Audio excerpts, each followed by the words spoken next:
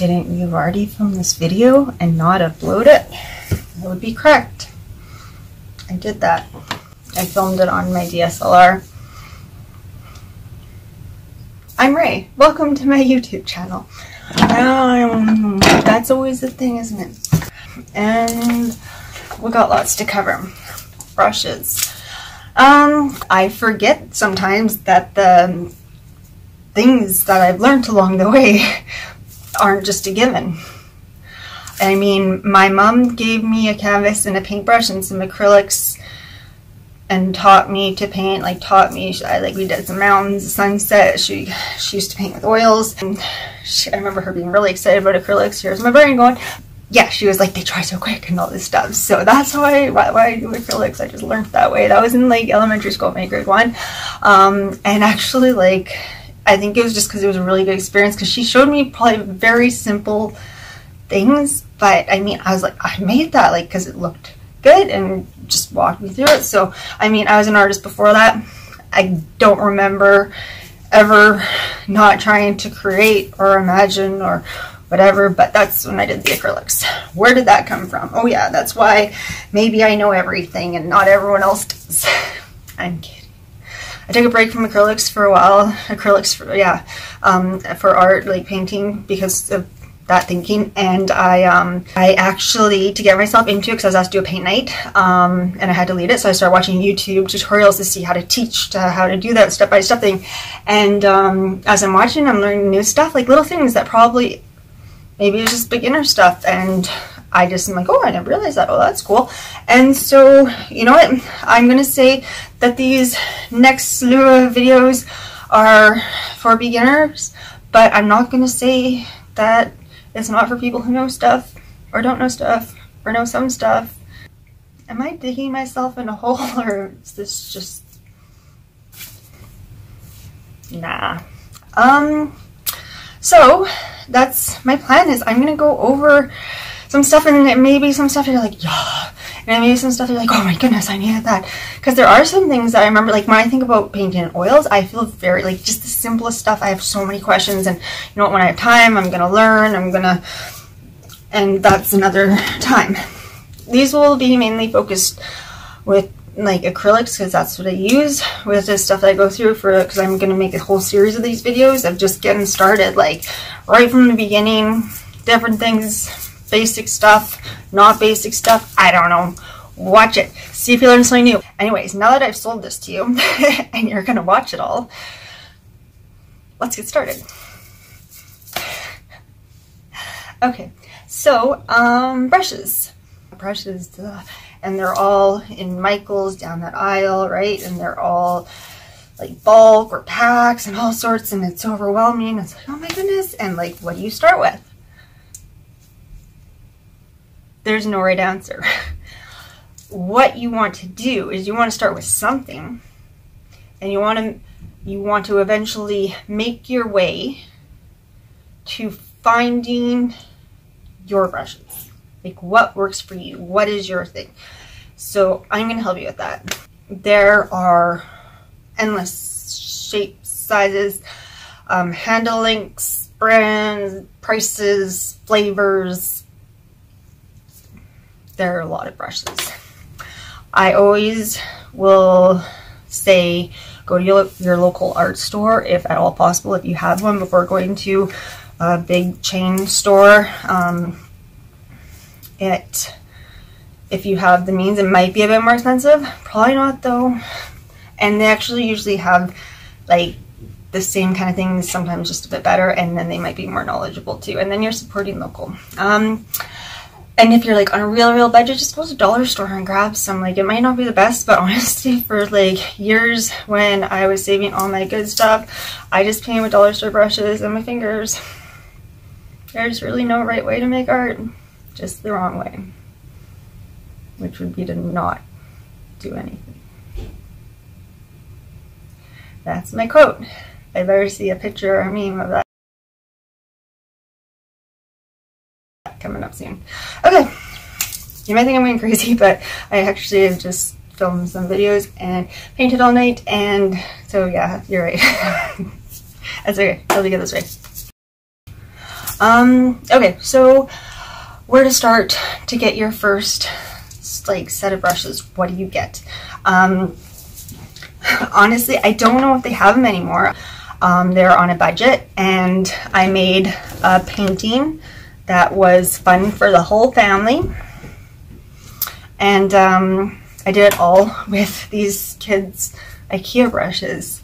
I'm actually quite impressed by these brushes. My only complaint, IKEA, just lighten the handle a little bit so I feel. Anyways, they have a variety pack. They did, at least. I have not been there for a little while, just because I would like to save some money, and I cannot leave that store without. I just washed this because we're time traveling and things happen in a weird order. Like, here's all the brush strokes we already made with the brushes. Okay, so there's like a pack like this. I hope they still have them. And if you don't know where to start, honestly, buy these, paint some stuff. You'll find out what you use, what you like, what strokes, what things, you know, different strokes for different folks. Like, yeah. And yes, I am sponsored by them. I'm being ridiculous, guys. No, I'm obviously not sponsored. Not even friggin' sponsored, but one day. Okay. So let's go over then. If you're not getting the IKEA brush, you're in Michael's. All the different sorts of brush types. So they always go from like it'll say like level 1, level 2, level 3. It'll go from the least expensive to the most expensive. I found that the best brushes for the lowest cost are these Simply Simmons. The problem is, maybe not a problem, because I've actually done full paintings with these. I wish I had to wash it. Okay, this is what you call a flat. I'm double checking. I keep getting flat and bright mixed up, even though I should know this, and I do. So I'm questioning myself. Okay, so flat is going to have longer bristles.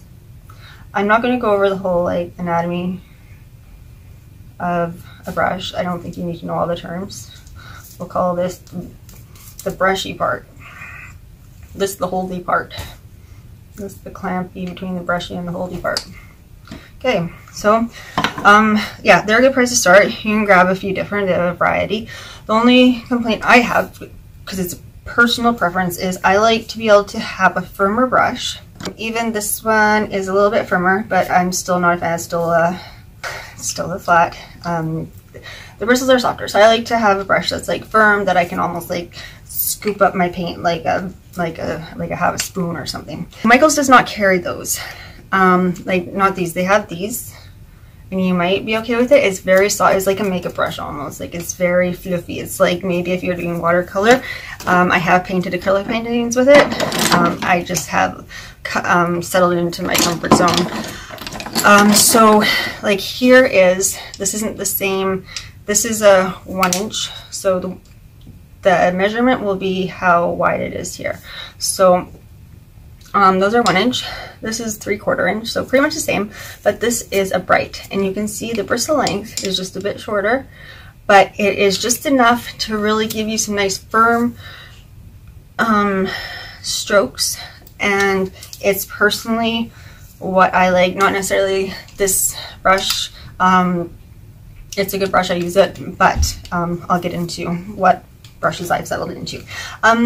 Also, you'll notice the handle length. That's another thing. I believe that the handle length is for people when they want to paint way back here and look way up here. And I don't do that, but personally I do like the longer handle because I do feel more relaxed. Maybe that's another thing. I think these go flying out of my hands. When I used to do like smaller, try to like do detail stuff, that made me crazy. Yeah, maybe I'd use the shorter ones, but yeah, so longer handle. So these are a good priced brush too. These are also the Simply Simmons. If you have them at your art store or go online, they are a very good brush for good cost. So I'm gonna say, from what I know and my experience, they're the best brush for the best amount of money, something like that. What makes a bad brush? Well, bristles falling out.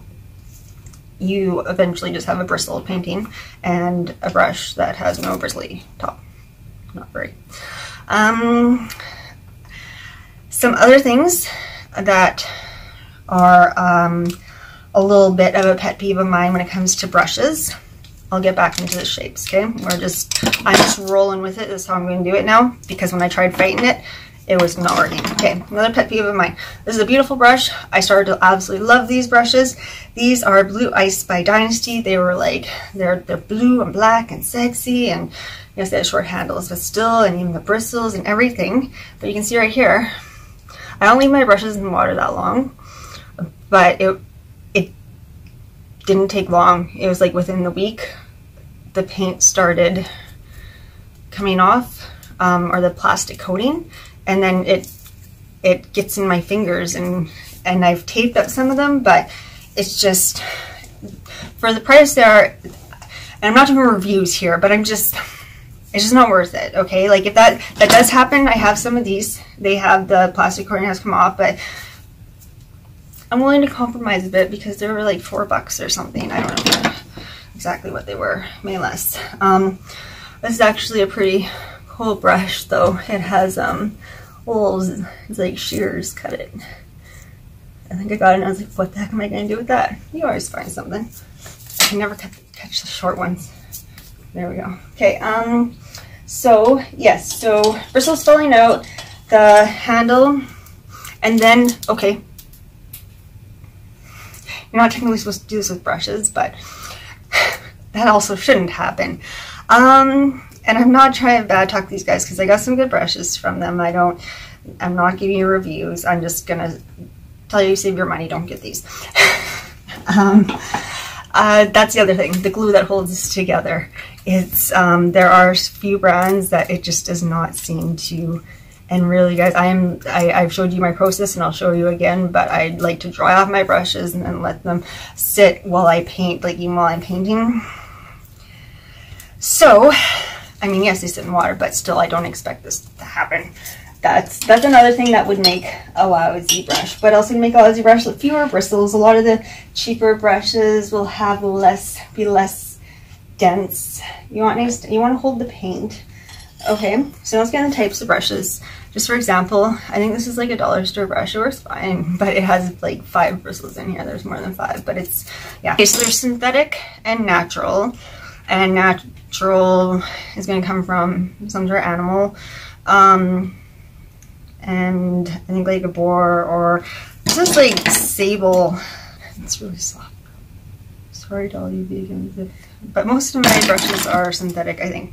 I actually don't look. I honestly, I go over to the store, and stores hate it when you smush them apart. But I can't tell if I like a brush or I'm going to use it. Like, I'm sorry, store. You either leave out a sample or expect that I'm going to break your brush apart because I brought some home thinking they're firm. So yeah, you need to give it a good bend and make sure. Just be respectful as you do it. I mean, don't like... I'm never going to be allowed in art stores again. Okay, so different brushes.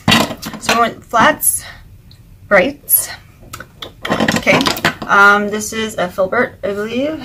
It is got a little, I feel like a beauty guru. I'm using the MAC something 500 blending brush. It's a filbert. It is black steel. I like these. These became my next favorite. I'll tell you about them after. Okay. So this, I don't use this one that often, but you know what? If I'm doing like some round shapes, like sometimes I'm doing like filling in the nose, I really don't use it that often. I used to a bit more when I was just kind of making patterns and abstract. Not a ton though. But again, this is what you see. This is why you get a lower cost one. And this is just simply Simmons, and you try it out. You see if you might use it a lot. I think it's good for circles and flowers and clouds, and probably lots of things. I'm a fan of the square ones. We'll talk about that after. Okay, here, these are round brushes. They come, again, all the brushes come in different sizes. They'll say, like, they usually have a number. It's a 4. This is a 14. Anyways, depending on the size, depending on the brand. This is just an artist lock one. Actually, I kind of like it. It might not be made that well, but it's... I also don't use round brushes that often, but... And I think there's a difference between a round brush and then a round, like, pointy tip. It's good for detailing and things like that. Good for... You can go wide strokes, like if you press harder and then lighten up into light strokes, like, hey, angled brushes, which... Like, I mean, I could tell you what they'll do, but I mean, you get it, and then you figure it out. This one I like for detailing. Little details in eyes and things like that. I don't always do a lot of that. And sometimes I just like the loose strokes with the big brushes right now. They make good, like, lines. There's another one, it's softer. Okay, moving along. So then there's oil brushes, which usually are look more like this, where they're like rougher and scratchier. They're not exclusive to oil painters. I use them all the time. I use them for blending, for scrubbing, for dry brushing. Some brushes will say for oil or acrylics. The only ones I don't really find useful are watercolor brushes, but you might. So there's some difference. So this is a round, I think, or no, this is a flat, sorry. This is, again, I think it's a bright or a flat. It's a bright. Ooh, okay. Anyway, so you got it. There's different kinds. They have different names. Grab a handle, grab a flat, grab a bright, grab a... Okay, think about this. What size canvas are you doing? What are you painting on it? If you're painting on a big canvas and you're doing clouds and big strokes and abstract, you're probably going to want like a bigger brush. This is a beautiful brush. I don't even use this big of a brush, and I paint pretty big. Maybe I should start, but I don't. So that's what you gotta think of. If you're doing small, detail-y stuff, you're gonna want some smaller brushes. If you want to use really heavy body acrylics, you're gonna want some really like stiffer brushes. You're not gonna get something close into like golden or Liquid-X heavy bodies. So that kind of goes over the types. Yeah, the quality, like I said, it's going to have differences, but just because you're paying more for it doesn't always mean like these weren't cheap. I don't remember how much they were, but they weren't cheap. I thought they were worth it because I couldn't get the size in the Simply Simmons that I wanted anymore, and so the brushes are great on them. I need a replacement handle for them. See? I just stopped because my finger hurt. Anyways, so it doesn't always mean you're going to get a better quality, but that's the things that you hope for as your brushes get, like, you got some good bristles happening, that's got a good clamp in betweeny thing, that's clamping the bristles in so they're not falling out, that kind of stuff. Some of my favorite brushes are from hardware. I like how I do this. I'm such a beauty guru. Can you see it? I can't even tell you. You know, it's hit and miss. I have ones that I'm like, about. I have ones that I'm like, yeah, about. Some that I got out of town, like I don't even know. It was just some little small town hardware store that I got years ago. Or some of my favorite ones. I don't even know what they are. But yeah, so it's hit and miss. It's good for doing backgrounds and washes and things like that. And they're a good price. Because, I mean, if I get one this size, this is just from Michael's, and I think it was like $20 which I guess isn't that bad for that size, but still. Or maybe that was with the coupon, I don't know. I don't remember. But I know that the other ones I have that are big were a lot more. Okay, so I'm just going to quickly tell you which ones. I think you can always ask me questions if I missed anything. I've done this video like this many times. That's the official count on it. Okay, so my favorite brushes, what I use and stock up on, they range between 30 to 50 bucks, maybe 25 before tax. This is Canadian dollars, so, and I don't really know I kind of bought them from my local art store. So, but they are at your local art store. I don't know. So I'm going to tell you what they are. And I always paint. Okay, well, recently I started painting a bit smaller, but I always paint on 3x4 or larger. And I don't know why I don't go to the bigger brushes, but I always use a 1 inch. We'll start with these ones. 1 inch. Right. Repeat with me now, class. This is a bright. This is a flat. Okay. Okay, this is Black Steel by Dynasty. And I think I originally got one of these in a prize package or thing, or a few of them. And I kind of fell in love. And they, you know, they could take a beating. This one might have been one of my first ones, you can see. So I fell in love, and so I started buying them like crazy. Only problem is a few things that some of them the plastic started to come off, or the plastic coating. I don't know what it's actually called. But anyways, and they really got kind of worn out, like they lasted a bit more, but worn out a bit more. I mean, my brushes take a beating. I can't complain. I love these, and if there was no other brush out there, these were good for me. They're the 1 inch, half inch. I think it's half inch, 3/4 inch, yeah. Black Steel by Dynasty. Okay.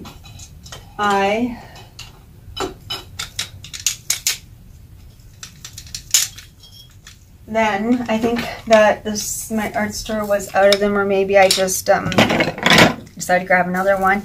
They were more expensive. They looked the exact same, but I was like, yeah, I'll try one. I think they're only like $5 to $7 more. I don't know, which is still a lot. But this is Catalyst by Princeton, Polytip Bristle, right? If you want the name of it, let me know and I'll send it to you. Anyways, I'll stick to these now. This is like, I have quite a few. You can see this one might be a year old on this side. How do I focus in on this? They seem to, well, first of all, I think they must, if they're not solid wood, whatever they have on the outside of these is pretty good. I haven't had one piece flake off, come off, or anything. This thing has never gotten wiggly. And these have never come out. Not only that, but I feel like when they clean, like, they clean nicer. I don't know if that makes sense. It's almost like the bristles, the paint comes off a bit nicer. So, yeah, I'm hooked. I'm a fan. Oh, maybe that's why this is a flat. I never knew that. This one is the big one. There's the baby one. That makes sense now. That might be why I've never used it. I'm not a big fan of the big long bristles. Okay, so yeah, this Catalyst by Princeton. They're expensive. For me, it's worth it. I paint a lot though, and my brushes, yeah, like I said, take a beating. So I mean, I could be using these ones, but I'd probably be buying just a billion more of them. So yeah, I mean, I use them all too, but honestly, like, probably going through my paintings, there's probably like 96.78% of it is done with this brush. Well, and this one, which is a little bit smaller, and then the rest I might get out like a detail or a finer tip or something like that. So yeah, I hope I went through it all, because I did this video so many damn times. Like, these are really good too. These are really good for detailing and fun. You know what? I don't use these brushes as much as I used to, but those are Simply Simmons. They're just little tiny brights. Shader, chisel. But yeah, you can really do some cool stuff with these detailing stuff if that's your thing. Also, Michael's, there's a brand called Zen, I believe. I haven't been there for a while, but they look like this. I have found that in their acrylic / oil brushes, there's been a few good ones. The only problem I've had with them, they look like this. So Simply Simmons are these ones. The only problem I've had with only one of them is this round one. There's my tape job. The wiggly top came off like right away. So yeah, I mean, I could probably glue it down. There's also all these itty bitty things if I were really into itty bitty things. A whole world of brushes now at your fingertips. I'm not even going to talk palette knives right now. And you know what? If something catches your eye and you're curious about it, just try it. A brush is not going to go to waste unless the bristles are falling out. And even in that case, just give it to your kid or something. Even like my old, ragged, whatever, used to the life out of it, I'll still use it. You know what? Sometimes you need that. I'll show you the most annoying thing right now with my brush is this one. I don't mind when they get raggedy, but I can't stand this. Like, what causes this one to bend out this way? If you watch the next video, I show you how to wash them. I am very, anyways, I know there are videos out there how to fix that, so I just gotta watch those and do those, and then I'll tell you how it was done. It's not like I don't have 5 million of these. I really have a lot. This is also a very good one. Now I'm just getting excited about brushes. If you were in my studio sitting here, I'd be like, oh, and this and this and this, and I'd probably grab my pins and get it out. And I would get very excited telling you about it. This is Gray Matters. Again, it's getting this already happening, and it wasn't that cheap. It's made for oil, but it's a really nice brush. Like, I use it for acrylics, and it's a very, I don't know, it holds the paint very interesting. I really enjoy it. Okay, well guys, as you can see, I have like a billion brushes, and I could probably individually tell you what I like and hate about each of them, but I'm not going to do that. This isn't all of my drawers are drawers full, and I'm a bit of a brush person. That's okay, because I paint. Use your brushes. Use all of them. Have fun with them. If you accidentally ruin them, then that's good. That means you used it. I've accidentally ruined many brushes. You can put them in isopropanol alcohol in a cup, and if acrylic hardens, that's the other thing. I think I told you this in the next video. I don't remember anymore. Oh well, you heard it twice. Isopropanol alcohol if it's paint, leave accidentally paint on it, and usually you can revive it somewhat. I think actually I did that with this one. Anyways, if you have any questions, leave them in the comments. I'll either answer it in the video or in the comments. If you have any ideas about what you'd like to see, I mean, I do have a few coming up already that are a surprise, but let me know in the comments. Also, tell me what your favorite brushes are, if you have some. I'm learning still. Everyone's learning. Tell people. If it's a brand new, if it's shaped, if it's what you found, like, oh, this works good for this, I want to hear about it. That'd be really cool. Yeah, and now since I'm doing this, and I'm like, I'm not backing out, not yet. I'm gonna be consistent on every day of the week, which is gonna be decided once this is released, once a week. And so, please, like, comment and subscribe, and they won't all be this long, and some of them will be. I think I said this, maybe I didn't, but I'm just like, I'm not swimming upstream anymore. I'm just going with it. For me, talking, that's all part of it. So I'm like, you're either gonna be like, yeah, that's cool, or like, nah, that's not my thing. That's kind of how things work. Same as my art and everything. Whatever, but if you're like enjoying it and learning stuff, it's awesome. I really like the idea of being able to tell people some things to make it easier to get to that place, because I like to learn the long and hard way of just trial and error, and even if there is a tutorial, I tend to lose my distraction, like, I'll just figure it out. I hope I can help you along with that process. Thank you for watching my video, and I will see you next week.